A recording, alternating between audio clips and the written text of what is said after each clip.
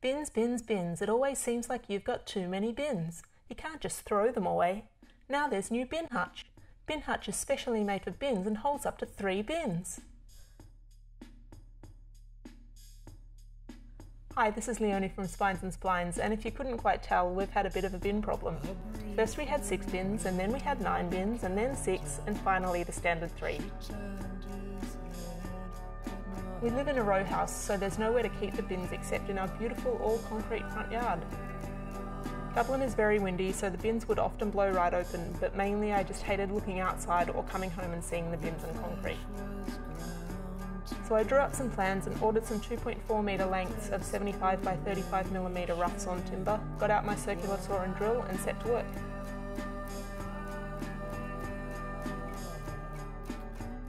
I built this on my own, so I had to plan my build in a way that I could lift, brace and attach everything alone. I started by measuring everything out and making 2 end frames with a brace across the centre for extra stability. These were joined together by pre-drilling my holes and driving in some long screws.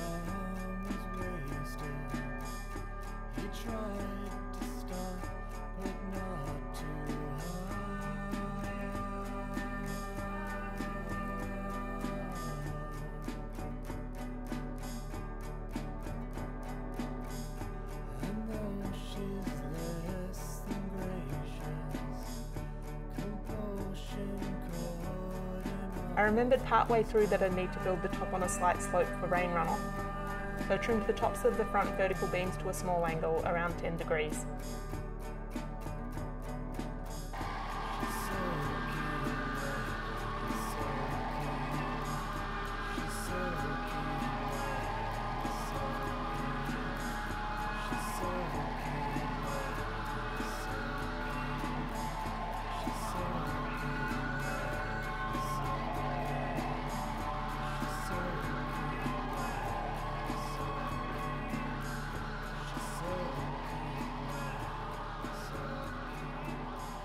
When the 2 side frames were together, I propped them up against my bins and took a few minutes to figure out how I'd best join everything together.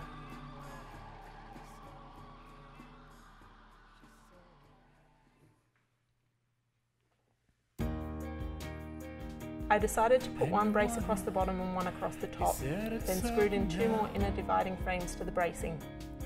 And it's good, and in case of mine, you said it's over now in your life. This is my job. Know you want it so.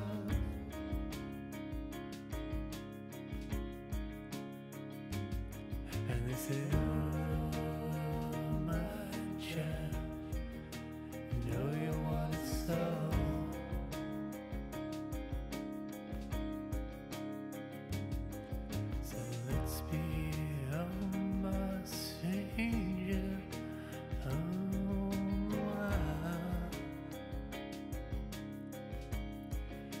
It's only what it shows, it's only what it knows, it's only what it's supposed to be. It's what it's supposed And although there was no rain forecast, it still rained. These are the perils of not having any type of garage or proper workspace and living in Ireland. Forgot it, it's what it's supposed to be. What it's supposed to be. It's surprised to see. It's surprising to be said. And you are. I'm missing a little bit of video here, but to build the sloping roof I added a second cross brace at the back of the bin hutch, then cut 4 pieces of timber to length, marking out the slide angle I'd need to cut them at, and attach them using some pocket hole screws. And anybody's time to see. It's a wake of life, anybody life. I screwed in some 6mm plywood to use as the roof, and also used some small scraps to brace the back and block the top of the bins from view when looking from the rear. When everything was together, the whole thing got 2 coats of garden-specific paint designed to dry fast and protect wood from the elements to a certain degree.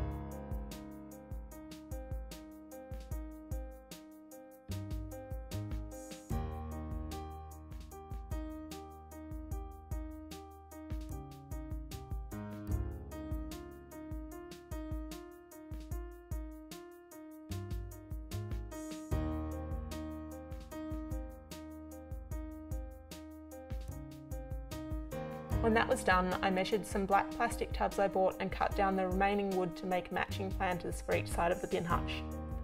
They're just simple frames, pretty easy to put together, and the tubs sit inside them.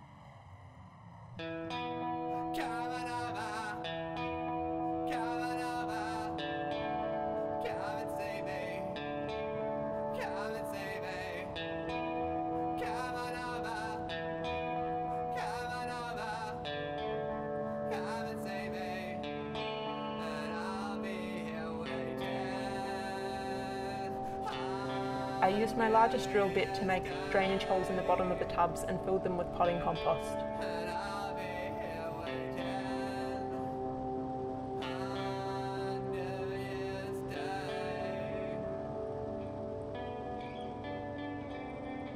I then planted these out with a climbing shrub that will hopefully grow up and over the back of Bin Hutch with some winter flowers as bedding.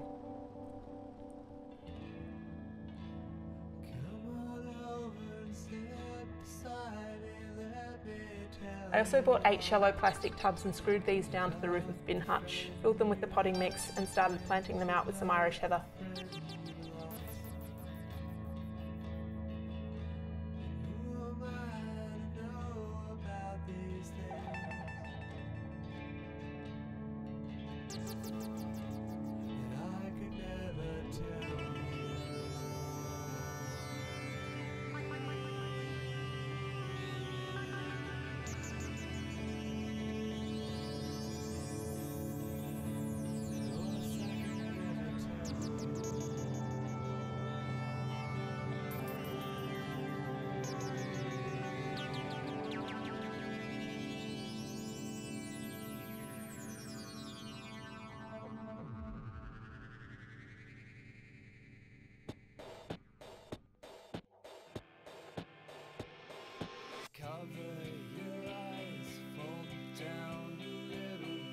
I was rudely interrupted by Stormophilia, but was pretty pleased that Bag Hutch got through the day unscathed.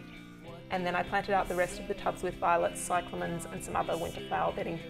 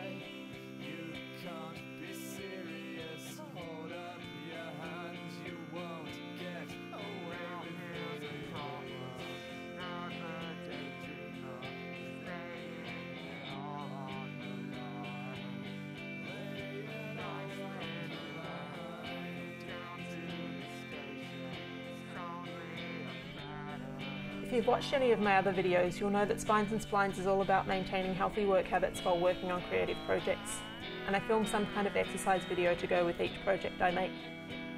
I was having real trouble trying to think of something to go with this one, but because my husband and I have been lovingly referring to this raised garden bed shelter as Bag Hutch, after the glorious Mr. Show sketch from the late 90s, I decided the best course of action was to scour the internet for any semblance of a celebrity workout by anyone in the sketch.